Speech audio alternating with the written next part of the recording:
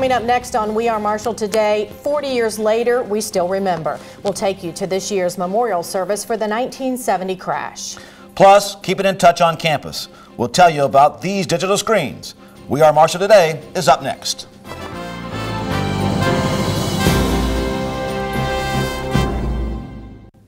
Hello and welcome to We Are Marshall Today. I'm Leah Clark Payne. And I'm Dan Hollis. 40 years ago, a chartered jet carrying 75 Marshall University football players, coaches, and supporters crashed just short of the runway at Tri-State Airport, killing all on board.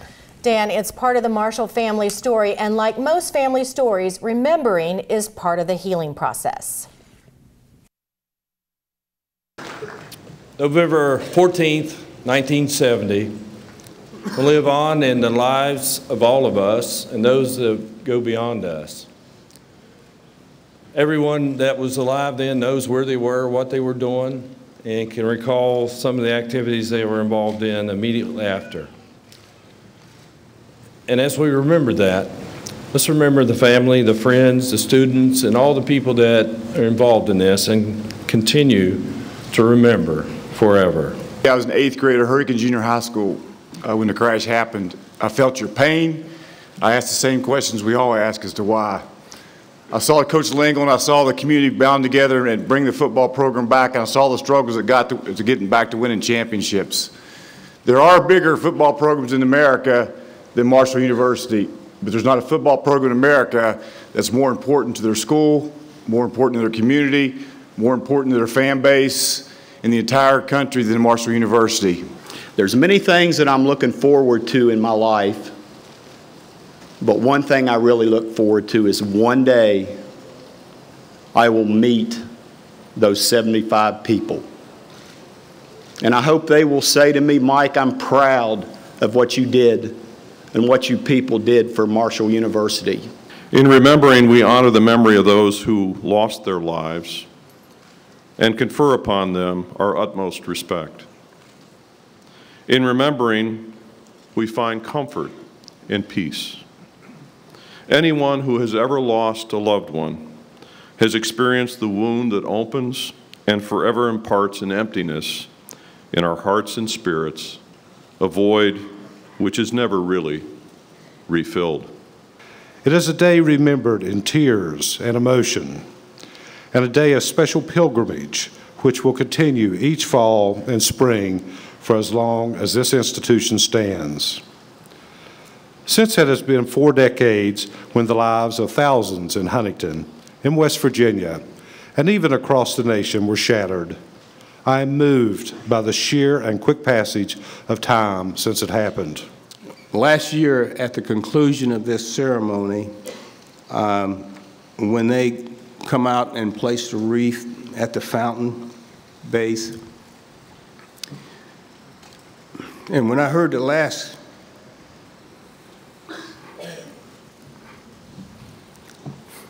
pardon me. When I heard that last drop of water finally stop,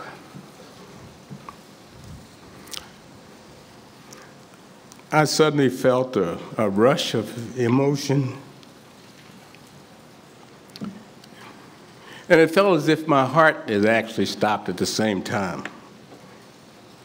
Well, I realized that it didn't, because I suddenly remembered my guys. Joining us now to talk more about Marshall Athletics is our new, relatively new, Associate Director for External Affairs, Frank Giardina. I think I'm new and old. Thank you for being here. I'm old chronologically, but new in terms of recent service. So. Well, give us a brief description of what you do here at Marshall and your career.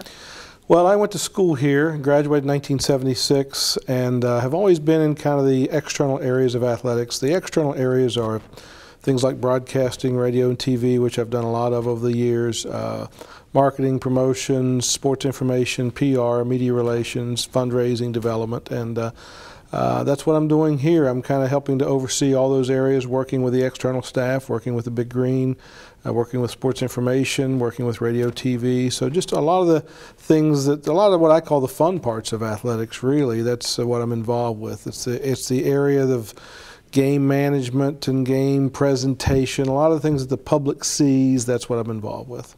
And you've been doing a bang-up job.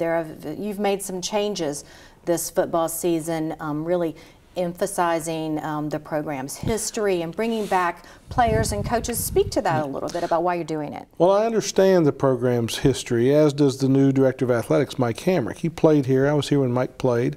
I worked here and was a student here when Mike played, and he understands the history, and he knows I understand it as well. So we both have that built-in advantage. I went to school here. I worked here for 10 years after going to school here, and then left and was gone for 20 years. But even during that 20-year period, when I was at most of that time at Penn State, I still stayed in touch with the program. I was involved with things here. I followed the program here. So I understand the program's history. I know how important this university is and the athletic program is to the people here and to Marshall people. So I think it's good to tell those stories. I think sometimes if we don't tell them, they get lost.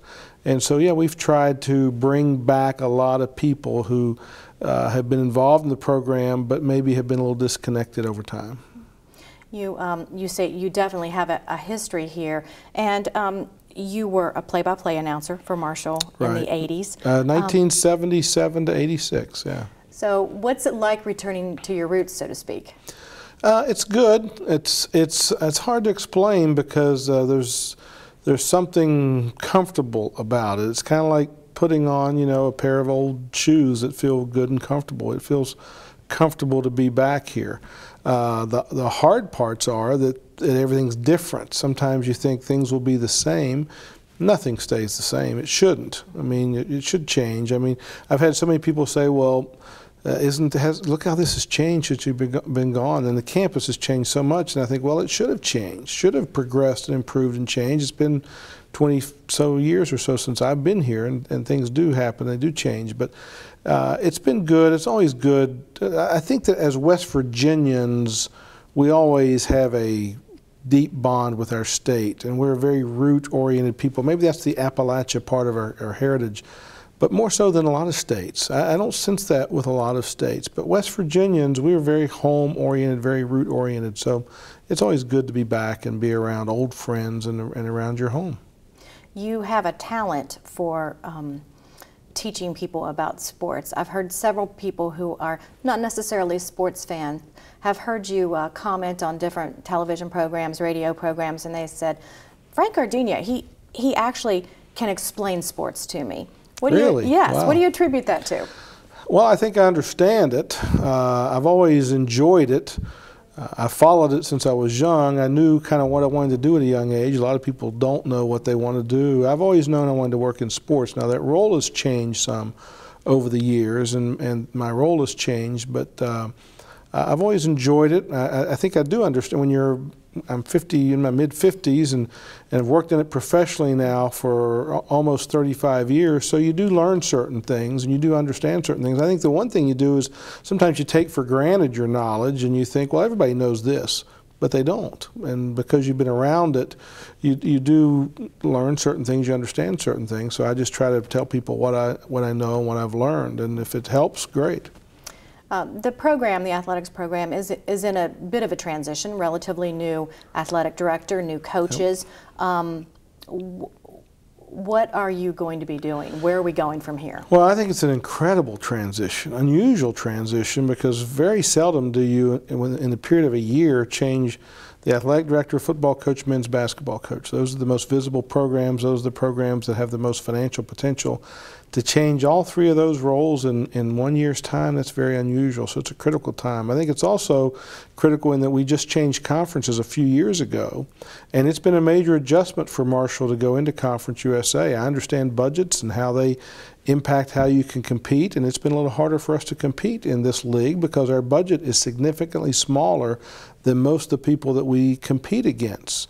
Some of our infrastructure is significantly less than some of the people that we are competing against. So we're trying to make do with what we have and to maximize our potential with somewhat limited resources compared again to the people that we're competing against.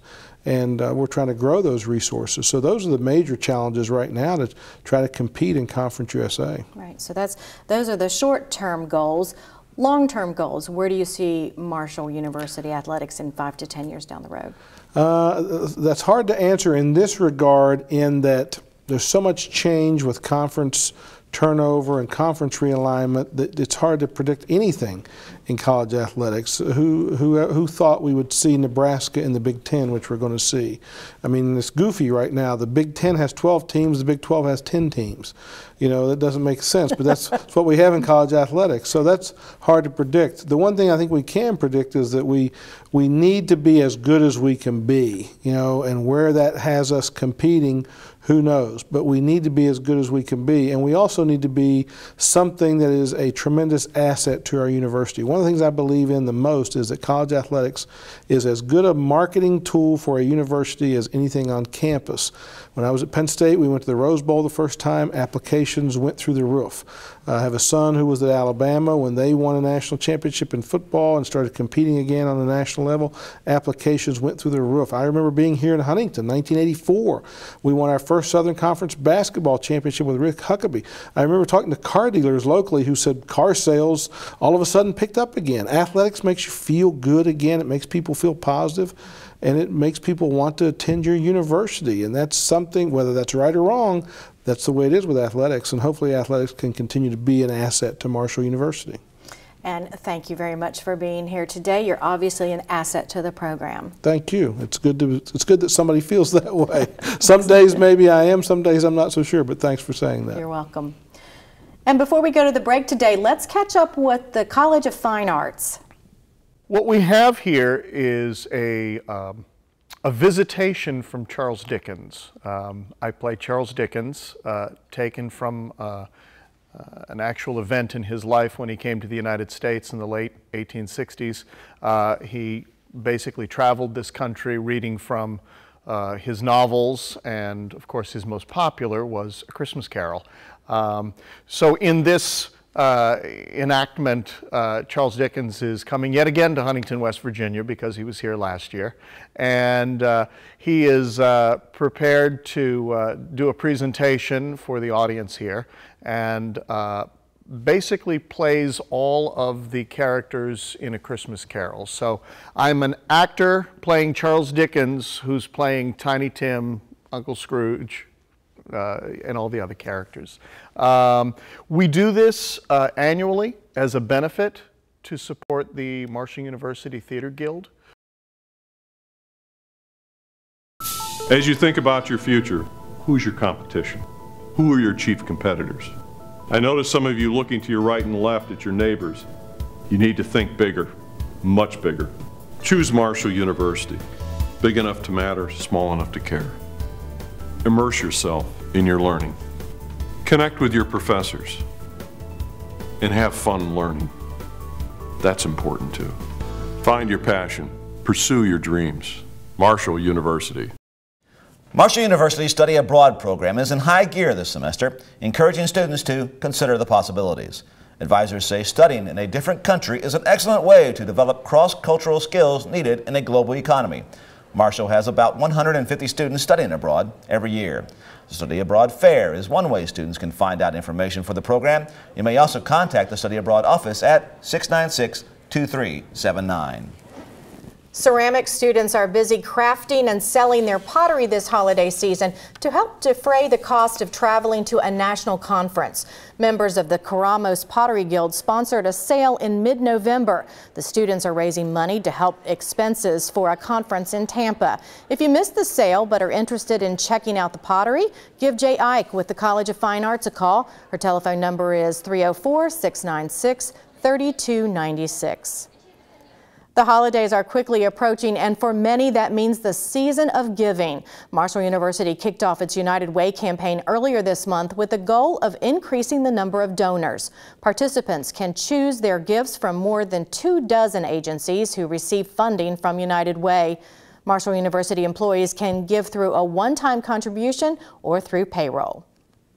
In addition to the United Way campaign, Marshall University is partnering with the United States Marine Corps' annual Toys for Tots campaign. Collection boxes are located in the Memorial Student Center. Unwrapped new toys valued at $30 or less are being collected. Where do you find information about the latest news and weather? Well, most of us tune to some sort of screen-based media these days. They do, and screen-based media options are exactly what college campuses across the country are using to communicate.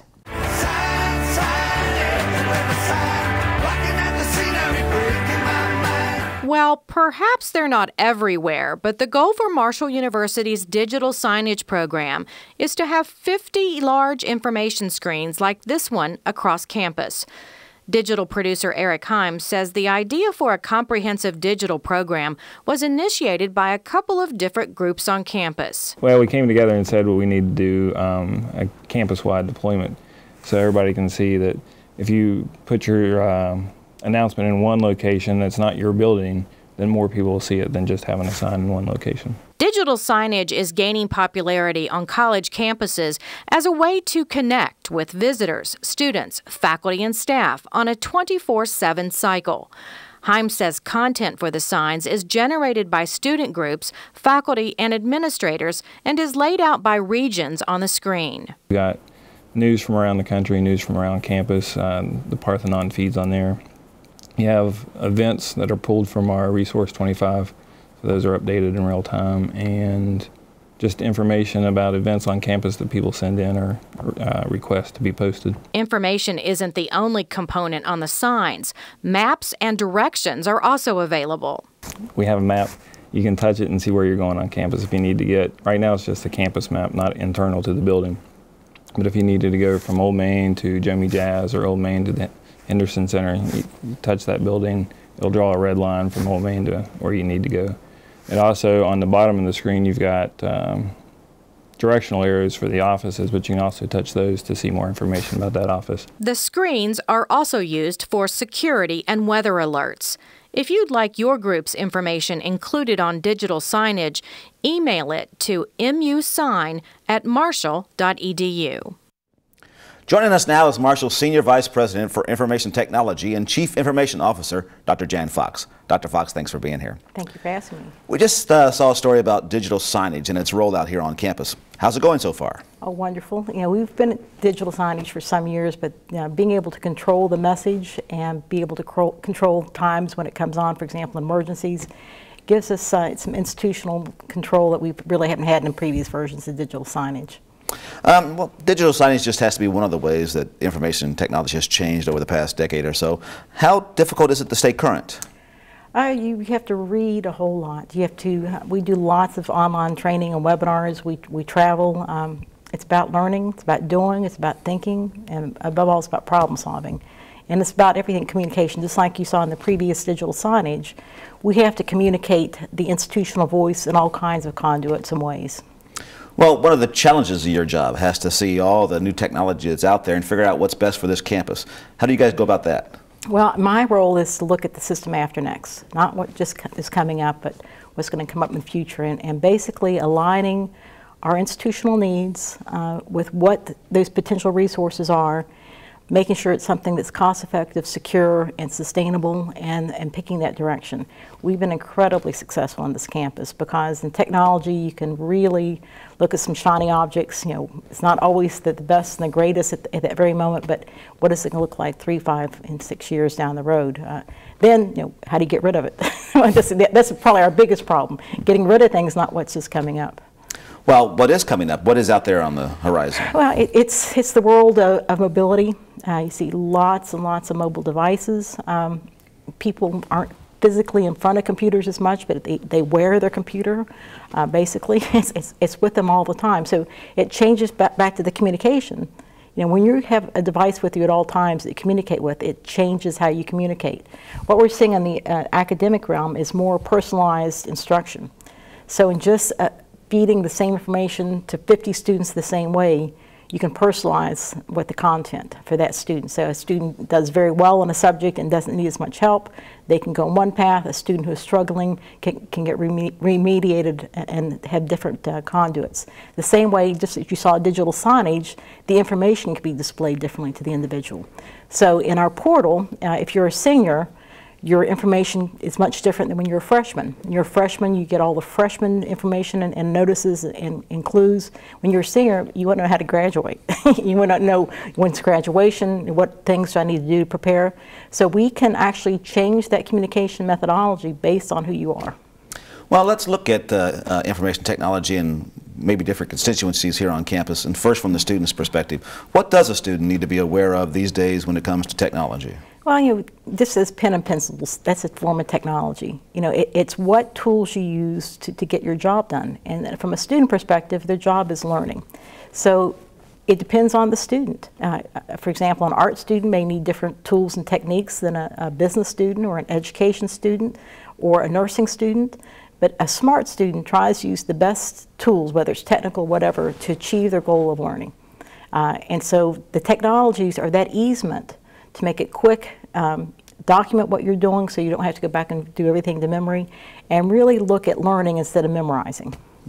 Well, how might technology affect their non-academic life? Oh, I mean, it's the whole social networking. Yeah. I mean, they're communicating in ways that we never dreamed of. And so it's hard, you know, I'm not a huge social network individual, but I have to live in that world because they live in that world. We have so many, I think 16 plus Facebook users following us.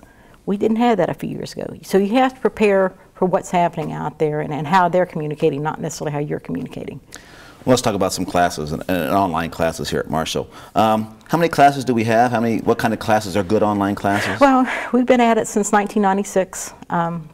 We have over 300 totally online courses, and we need to discuss that. There's some courses that you never come to campus, or you don't have to come to campus.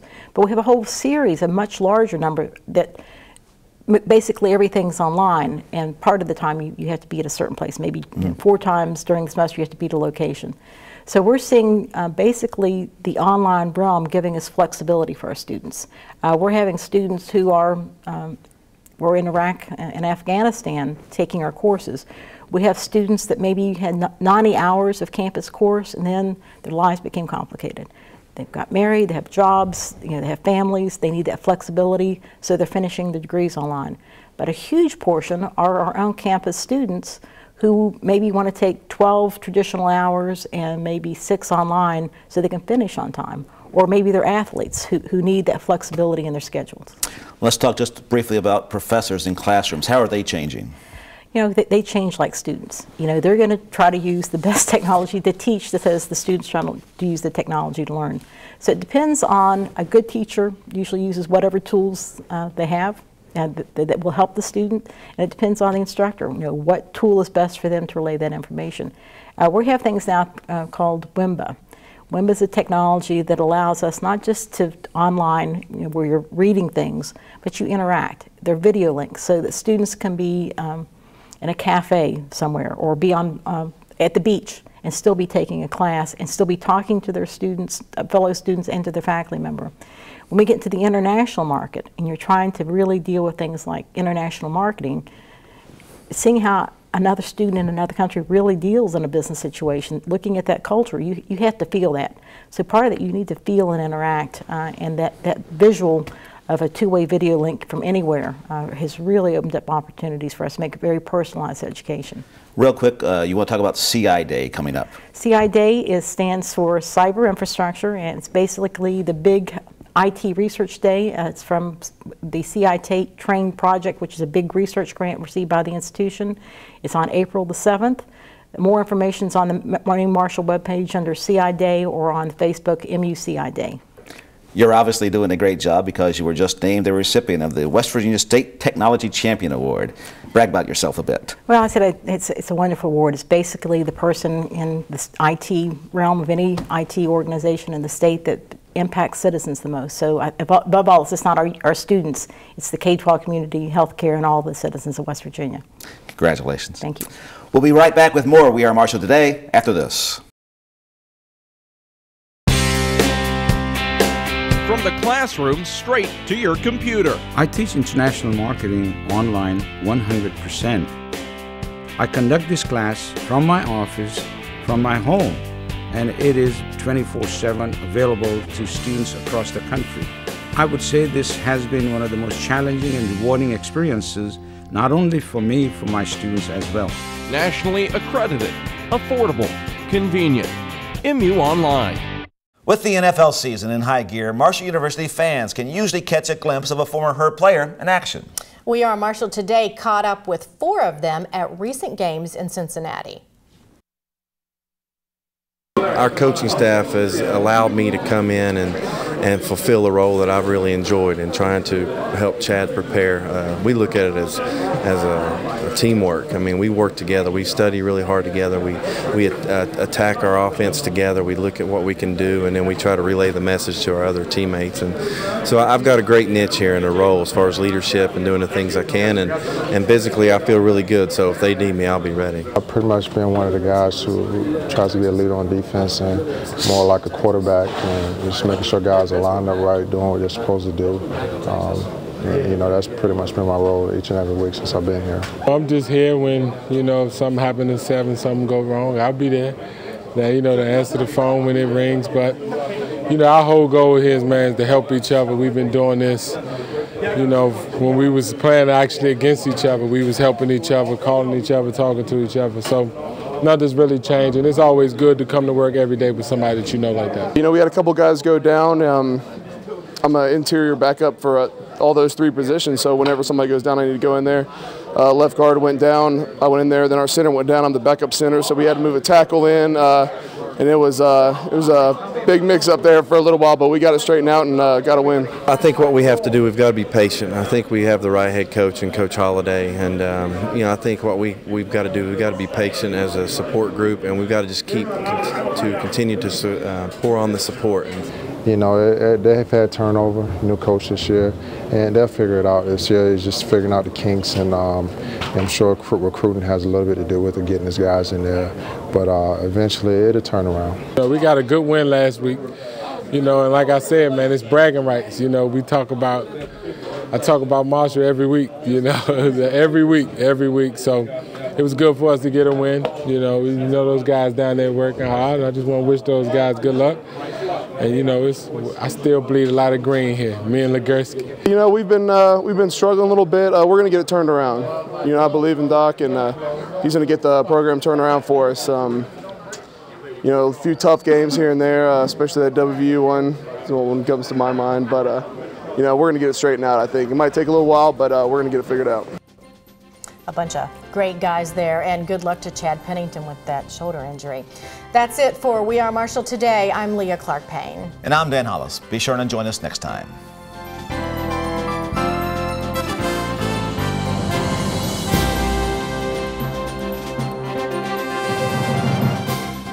Prescription drug abuse and misuse is a serious problem.